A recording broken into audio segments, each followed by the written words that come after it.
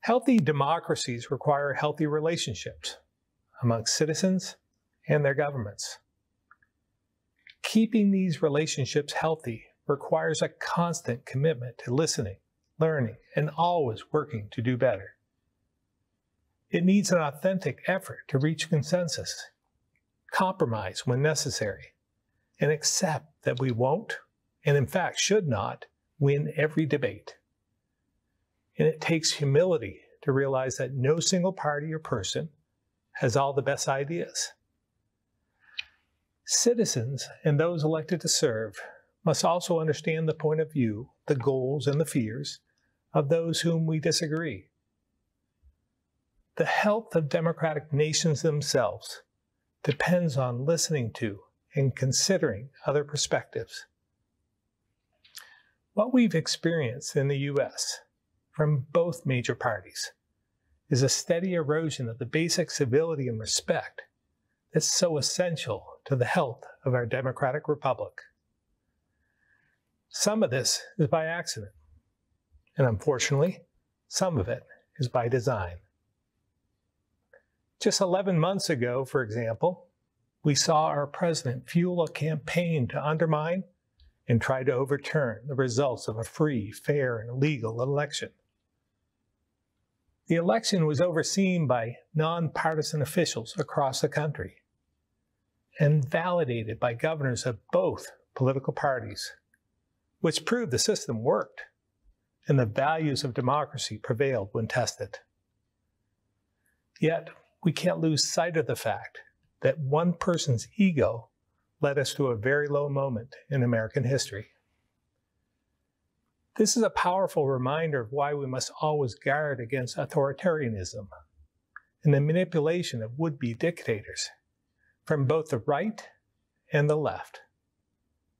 It's critical for our nation to humbly reflect on these events and the many years leading up to them and learn from it to make our nation and all democracies more durable.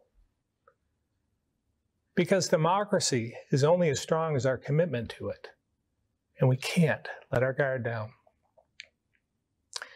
In his farewell to the nation, Republican Senator John McCain, someone I greatly admired, reminded Americans that the power of democracies is in their relentlessly optimistic commitment to freedom, fairness, and human rights.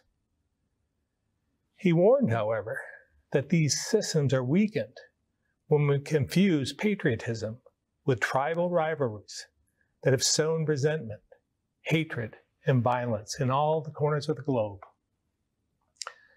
Political polarization, what Senator McCain called tribal rivalries, is one of the most greatest threats to our nations and our ability to protect human rights. When we stop listening and learning from each other, when we can't debate issues and find common ground and a path forward, when we refuse to consider another person's point of view, or insist one party or politician is always right or always wrong, we're eroding core democratic values. And make no mistake, other nations who don't share our commitment to the fundamental rights of all people use these fractures to destabilize and divide us further. Now, to be clear, a vigorous and healthy debate is a good thing. It ensures that tough questions are asked, ideas are tested, and different perspectives are heard. Unfortunately, we've reached a tipping point where political debates and activism have turned intensely personal, sometimes downright hateful, at a time when our challenges are in desperate need of more dialogue and understanding. The words of war, like assault and attack, are too frequently used around issues like budget choices or tax policy. Debates are often described as battles. And when legitimate policy debates are characterized in the terms of violence and war, people stop listening and become defensive, fearful, and angry. The opportunity for real discussion and compromise slips away. frustration grows. The divide deepens. The relationship between citizens is poisoned by hyperpartisanship, and the destructive cycle of polarization repeats. Worse yet, this divisiveness fuels hate and violence. But in a democracy, there's always hope. We know by working together, we can reverse these trends. Calvin Coolidge, a Republican and America's 30th president, who grew up in my state of Vermont, wisely said, "The only way I know to drive out evil from the country is by filling it with good." Filling the world with good, created by healthy democracies, is the best way to guard against authoritarianism.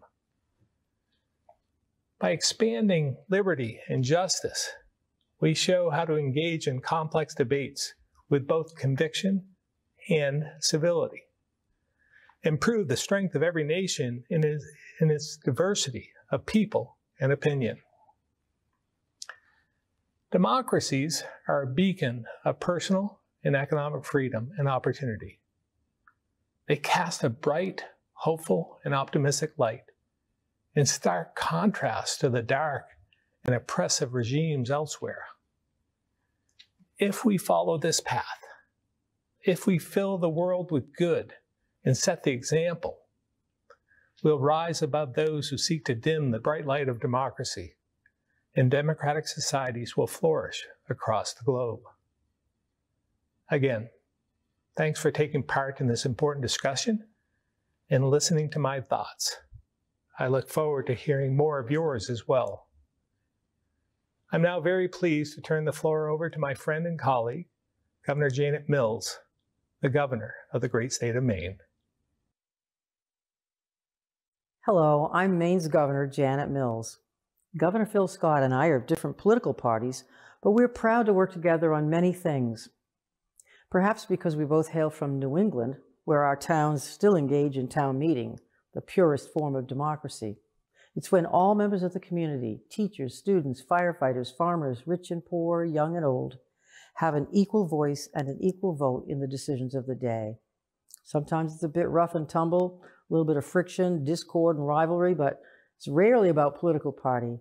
It's always about policy, and it's civil, because we know we'll run into each other again the next day around town. Sometimes citizens sit down after town meeting and break bread together.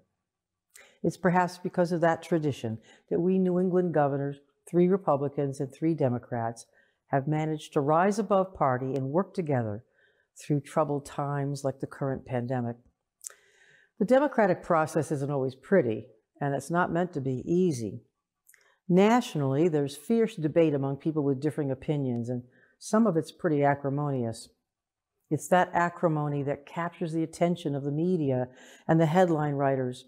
But those headlines often overshadow the hard work of those who work hand in hand with each other in good faith to reach common ground and to solve the problems of the day.